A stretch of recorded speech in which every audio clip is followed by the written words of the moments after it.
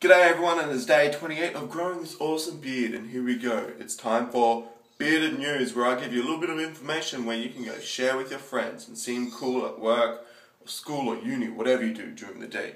But anyway, here we go. Google goggles, or so much, Google glasses. Google has a secret factory called Google X, where they create the cool, new, latest things, the next things that are going to come out from technology, like fridges that order your food from the internet and elevators out into space. No, okay. So they've got glasses that you wear that have a low resolution camera that overlay information from the internet. So like if you're staring at a bridge, it'll come up with information about that bridge, what it's called, where it's built and everything like that.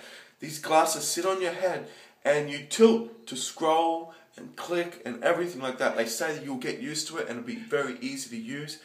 And the great thing is this news is coming out now, and the product's going to come out probably at the end of the year. It's not one of those things where they announce something cool like this and then release it, 2 or 3 years later.